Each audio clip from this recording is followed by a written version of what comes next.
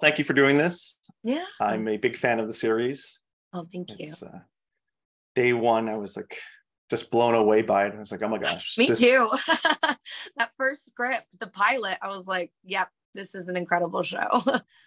Yeah, even just the trailer, I was like, yeah, this is my type of show. I knew it coming in. So it's yeah. Oh, I love that. exciting. I love that. It reached its audience. That's good. Yeah.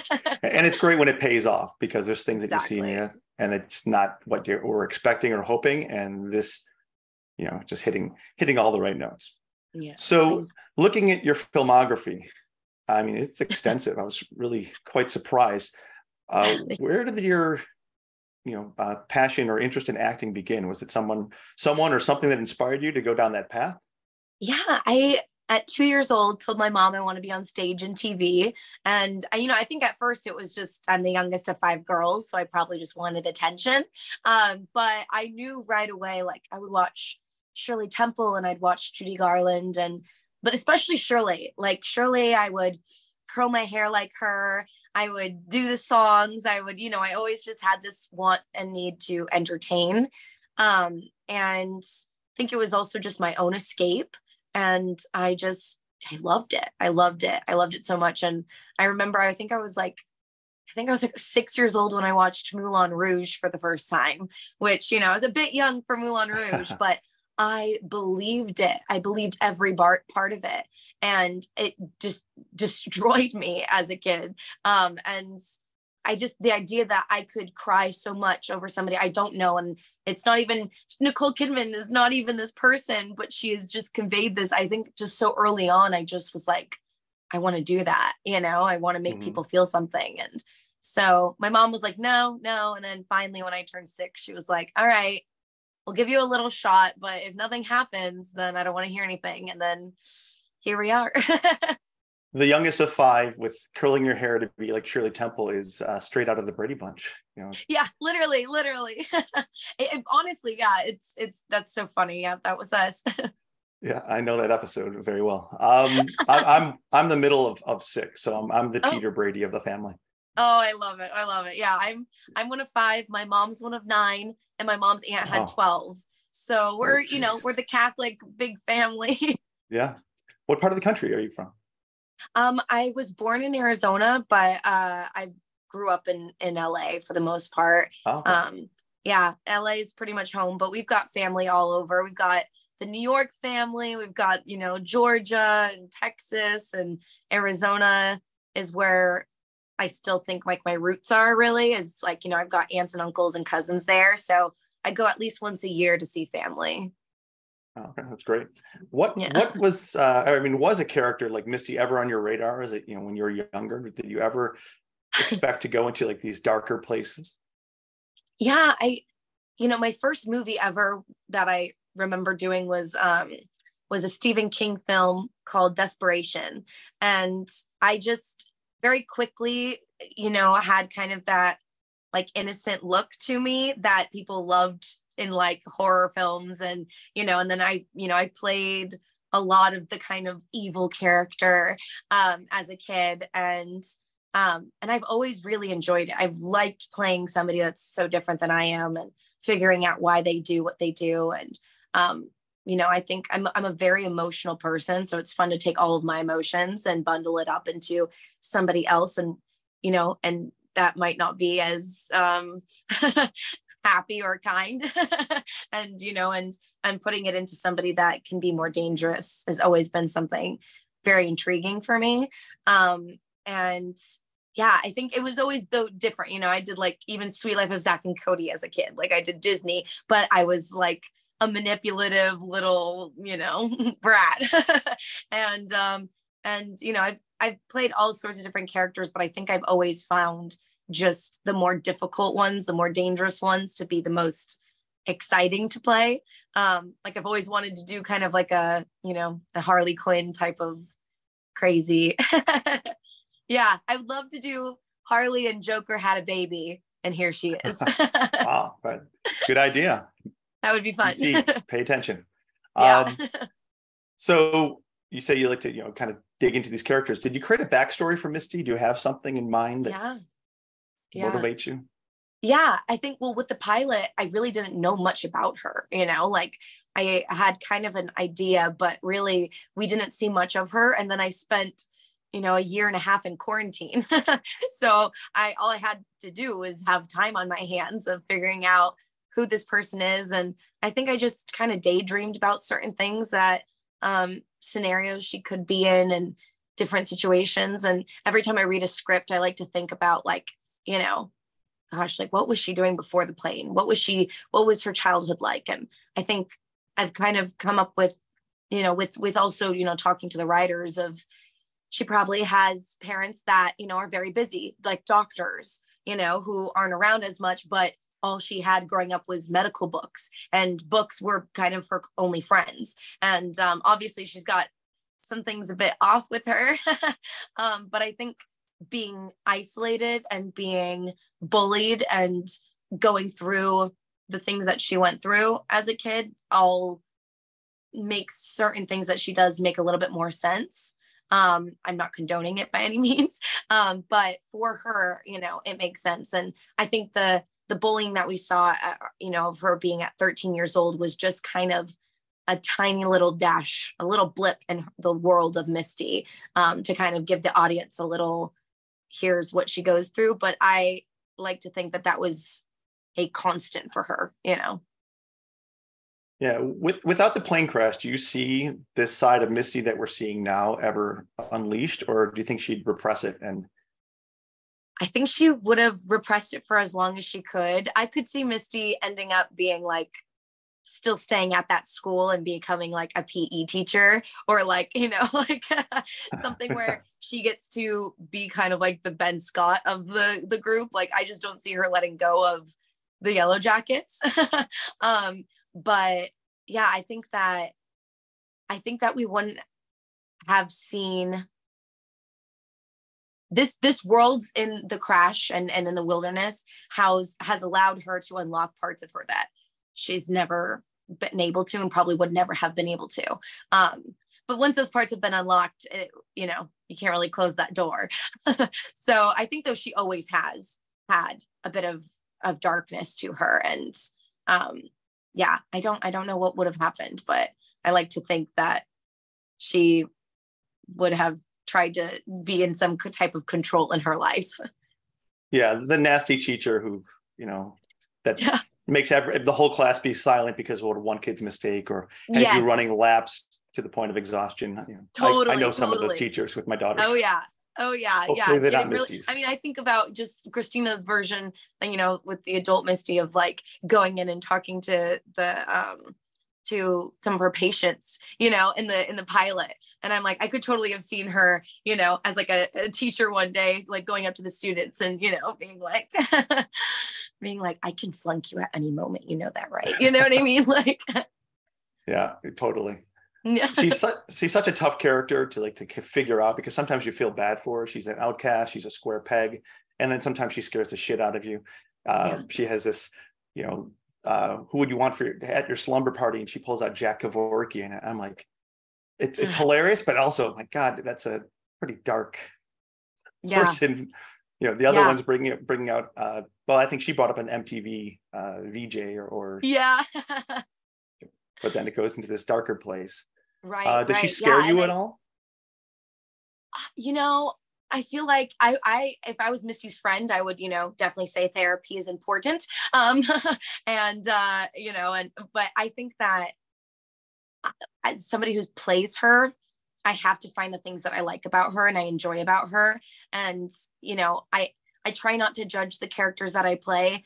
Maybe when I'm done with the whole show, I can really sit there and be like, oh, that girl's gotta go, but while I'm playing her, I have to like her, like I do. And there are so many things about Misty that I do enjoy and I do like. And I do like that she has no filter. I do like that, when she feels like she can open up to somebody like she has with Crystal, like she can tell her those things and she thinks they're fun and she gets really nervous about, expressing things. But then if she's ever hears a compliment, it goes so deep. It goes, you know what I mean? Like I feel like she's only ever heard negativity.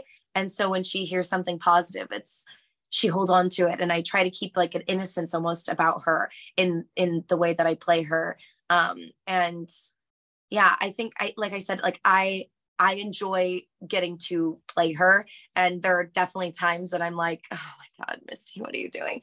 But it's up to me to read that and go, okay, how can I ground this? How can I make this a genuine confession or a genuine moment of, even just in season 1, when she says to Natalie, like, I've got a secret boyfriend too, like I added all the little, like, kind of things, and like, just keeping it really like I'm just like you, like this excitement to it. I think it makes her more likable for me, Yeah, I love that. That's one of the things that makes her such a complex character, is you're watching this kind of innocent, childlike. Obviously, she hasn't had great friendships. She hasn't had the chance to go out and express these things that, kids learn about themselves, and then she gets the opportunity to. And as we see in episode 5, it takes a really dark turn. Does it? Yeah. It does. Yeah. Yeah. See, but she's opening up, and they're having these secrets. And again, one's telling like, little kid secrets. And then she's telling, I've watched my parents have sex. And it's like, just, you're seeing the distortion, but then, the then no also filter, everything. The no filter to her is really like, as I read it, I'm always like, oh my gosh, like, like I'm like, I'll get, my heart going. I'm like, oh my gosh, girl, like stop, but getting to play that comfortability to get to share that with somebody, and getting to play that is really fun. And it was so easy to work with Nuha because she's become one of my closest friends. Like, I adore her. Like, literally, I'm in New York right now for work, and she literally just spent the night at the hotel with me, and I just sent her off her way. But like, I adore her and I love her. And it was really easy to have those, like, genuine, like, girly, excited moments that felt very innocent in a way, even though she's saying things that are not innocent. For her, it's almost like she really just doesn't know better. Like, she just doesn't know those boundaries, Sure. Yeah, her bearings are off, essentially. Yeah, very. Yeah. So what was it like shooting that scene? I won't get into all the details. People will know when they see it, but what was it like shooting that?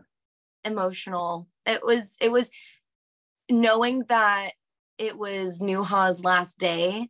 That was the hardest part. And it was just emotional. It was such a lead up to it. I knew it was coming since before, like, really, when we first came back for season 2, I knew I was getting a friend, and then that friend was going away.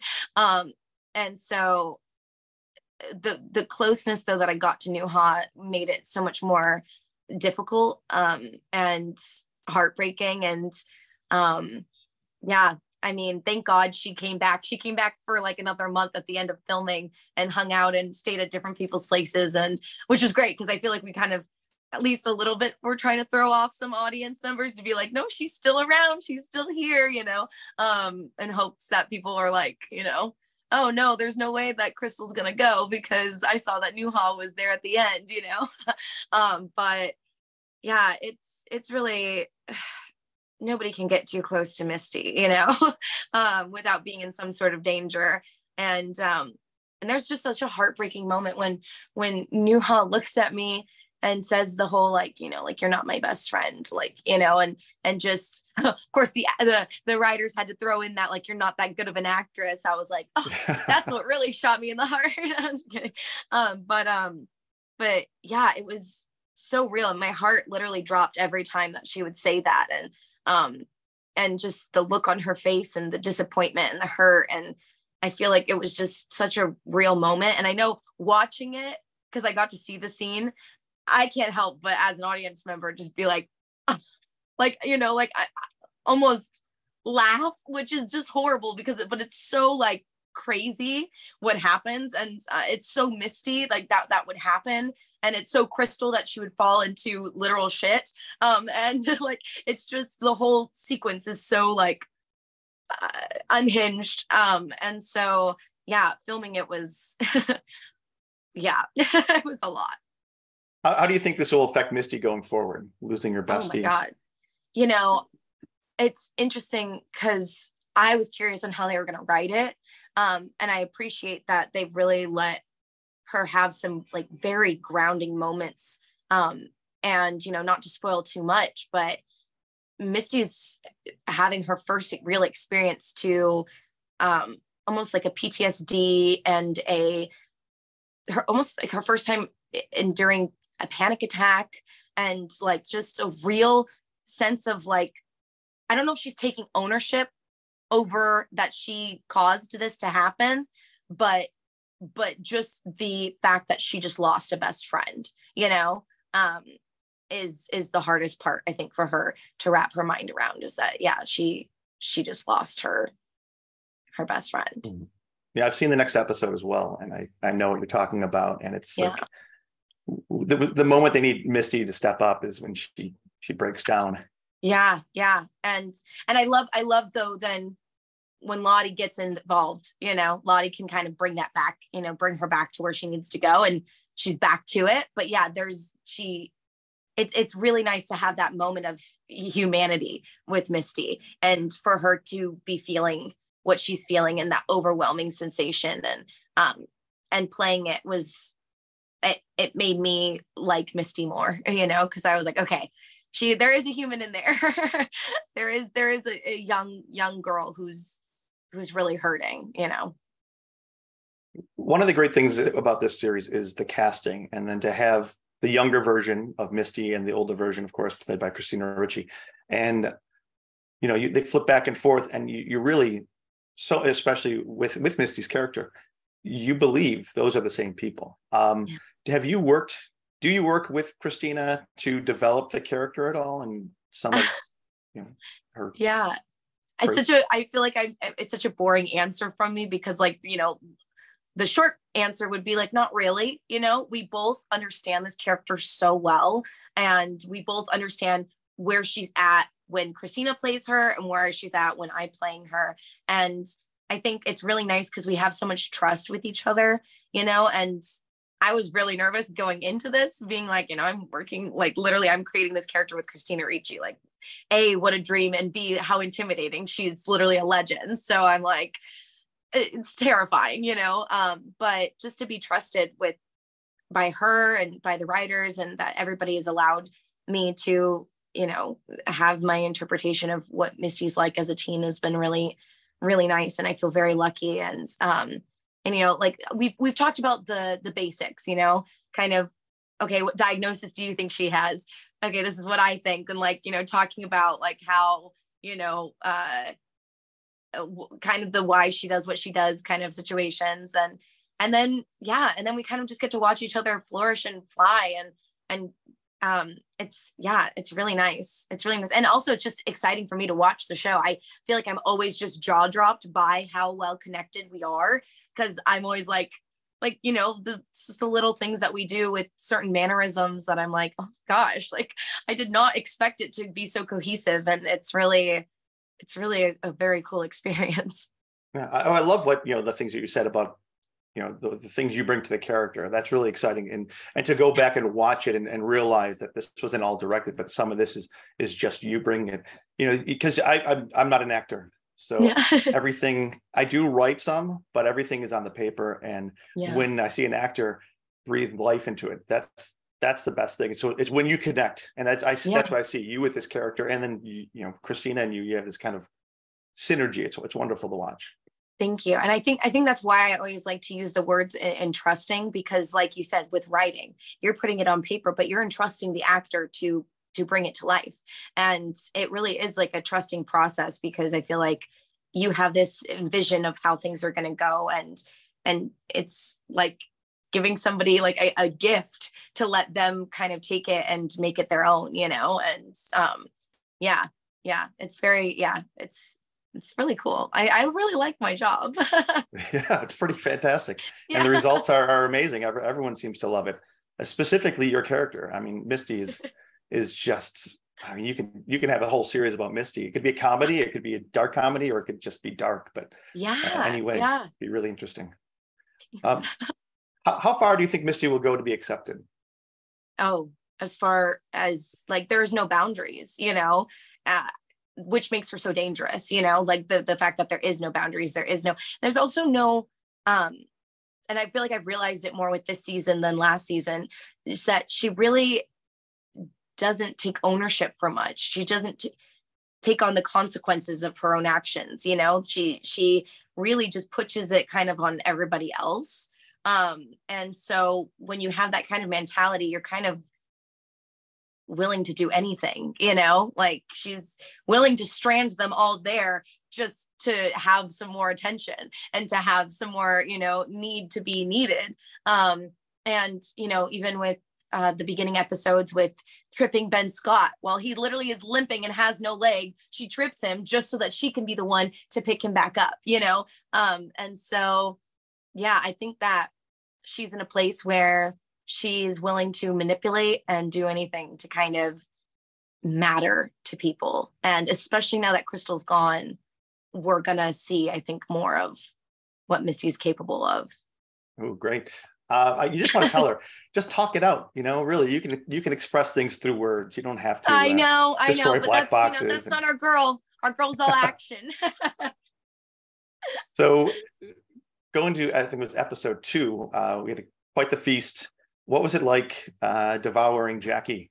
That, like, actually being on set, but also, you know, for your character, it's like the way they shot it. Well, they shot it and then they cut in these kind of artistic, maybe I'm wrong, but it almost seemed like the Last Supper. You know, like kind of some kind of biblical tones to it.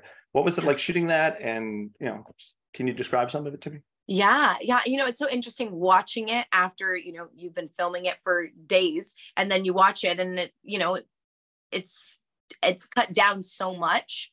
So you really don't know what's going to be shown, what's not. But I think what I was thinking a lot of the time was Misty's just like, why have we not done this before? You know what I mean? Like we're hungry.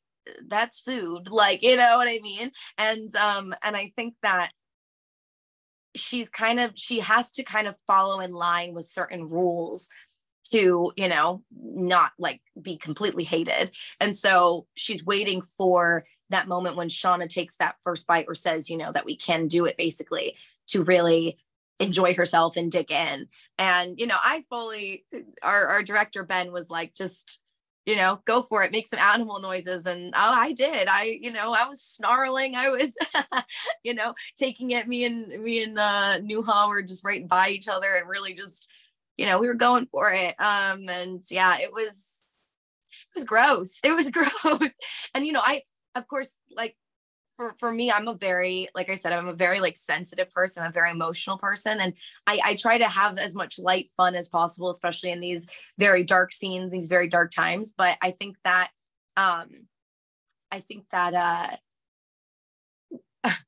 I got worried afterwards that we filmed it to make sure that Ella was okay, you know? And I did call her like a week ago, about like a week or 2 ago, just to check in. I was like, I know, you know, we're doing all the, like, you know, the snacky and like, you know, the what was it, Jackie fruit. And, you know, there's all these jokes. And I was like, I just though want to make sure that you're actually okay. Cause this is somebody that she created and somebody that, you know, she cared about. And so but Ella was so great. And she was like, I've died enough to, like, you know, I've died in worse ways, you know? And she was like, I'm having fun with it too. So I was like, okay, cool. I just wanted to make sure, but you know, it's, once I got the A-OK, I felt a lot better.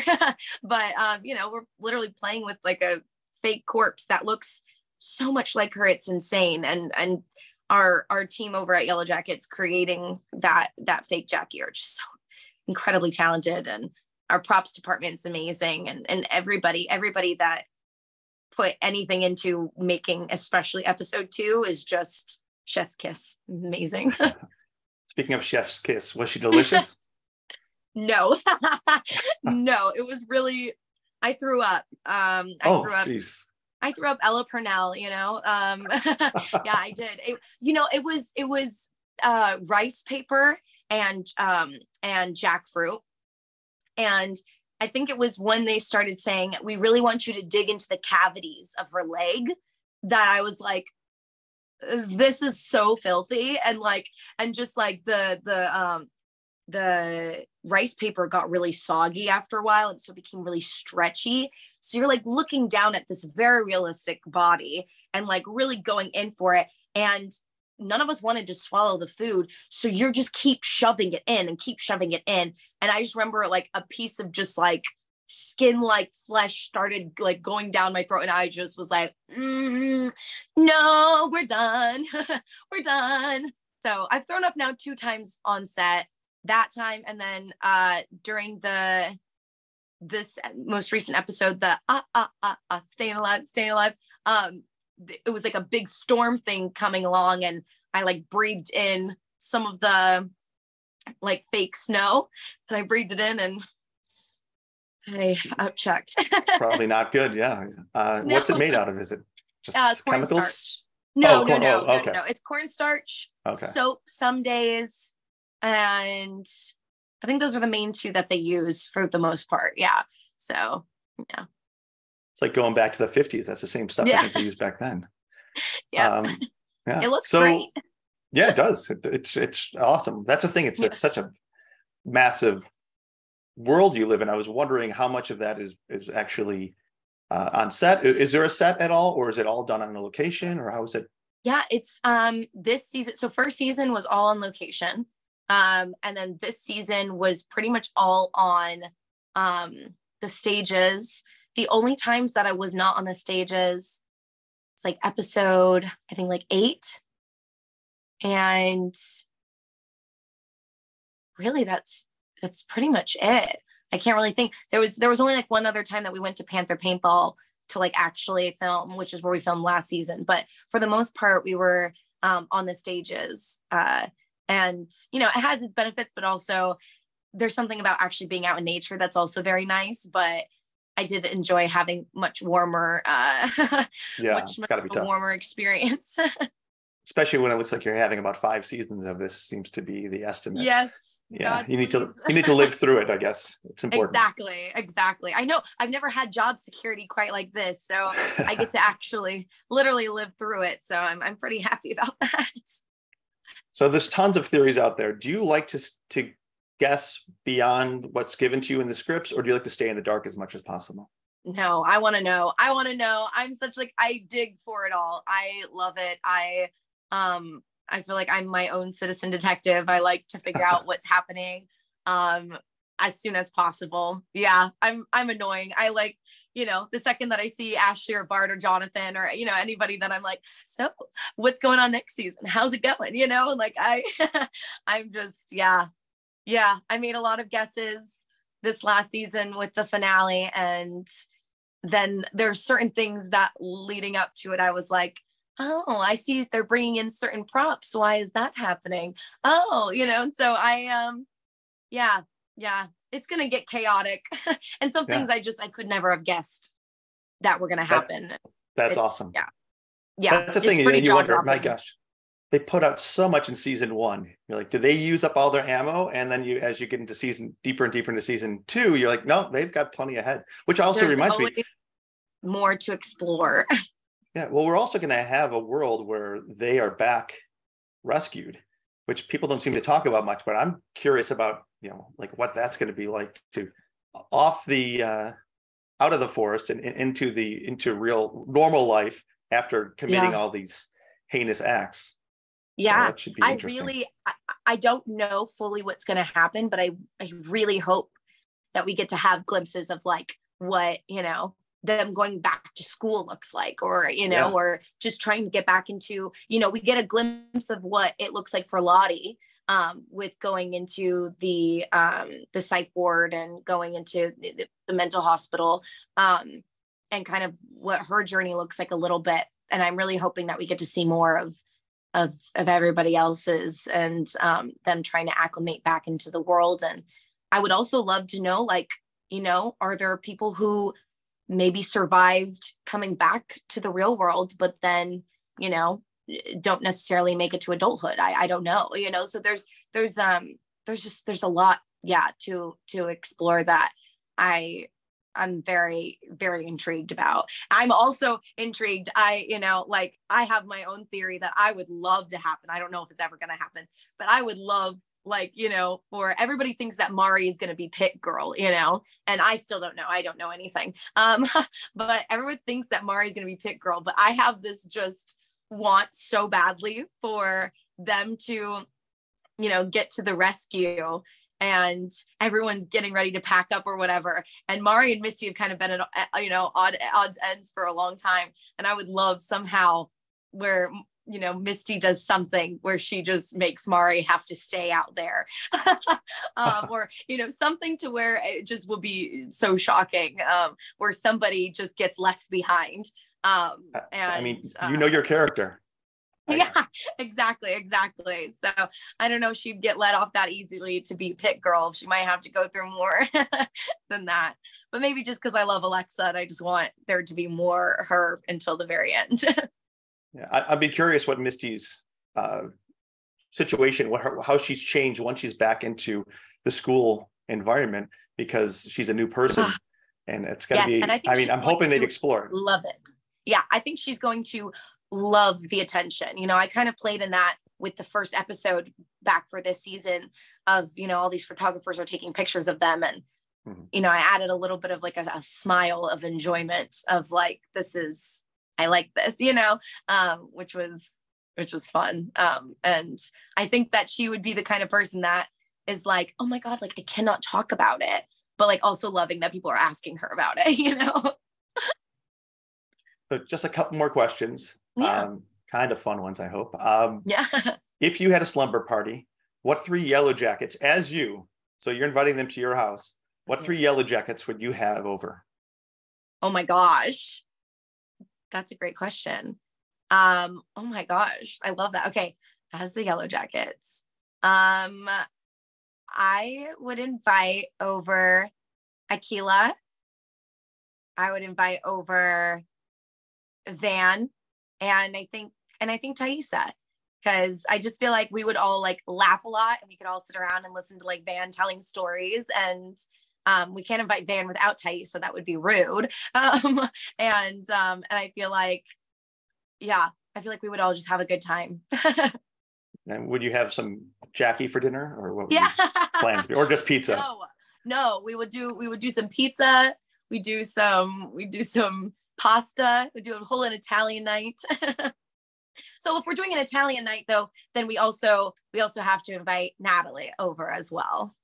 Yeah, you can make it 4. That's fine. Yeah, exactly. There's enough room. Yeah. I would just be too scared to have Lottie come over. I feel like Lottie would give me anxiety. I feel like I would find her somewhere in like my attic and I'd just be like, Lottie, no, please don't. And yeah, I feel like I'd be worried to have her. I definitely would not have Misty over for a first slumber party. Maybe not. Maybe we'll just grab coffee. You know what I mean? Like boundaries with my friendship with her. Just make sure she doesn't know about it. Yeah. She'll be outside your window with a flashlight.